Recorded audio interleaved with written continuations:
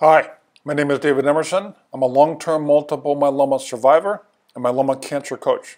Welcome to the vlog post regarding both a myeloma symptom and a myeloma side effect, a therapy for both symptoms and side effects, but an evidence-based, non-toxic therapy, a simple vitamin D3.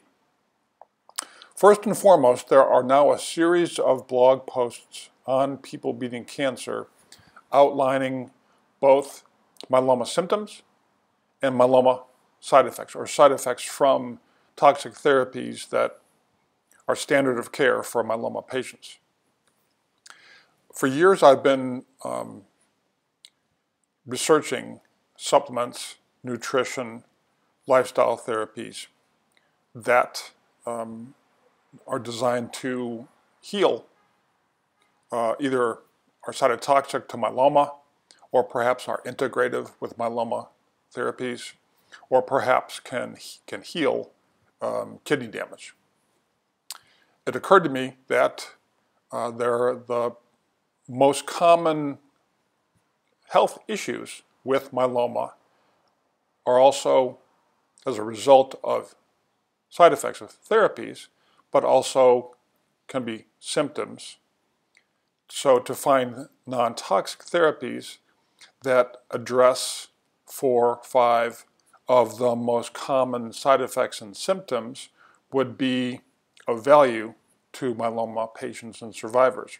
Vitamin D is just one of those. In fact, it's probably the most inexpensive, the easiest to take of all non-toxic therapies. To be specific, it helps, vitamin D supplementation helps bone health, heart health, kidney function, kidney health, and immune function, immune health. Our blood takes a hit when we undergo therapies, especially an autologous stem cell transplant. So, vitamin D supplementation. Personally, I take small capsules, 1,000, this is 25 or 50 milligrams twice a day. Everyone's different. The key is to figure out your serum levels of vitamin D3. So, supplementation, good for all the common side effects and symptoms of myeloma patients: bone, kidney, blood, bone marrow, and heart health. Vitamin D3, good stuff.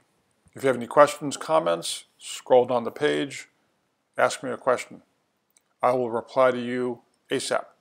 Thank you for your time.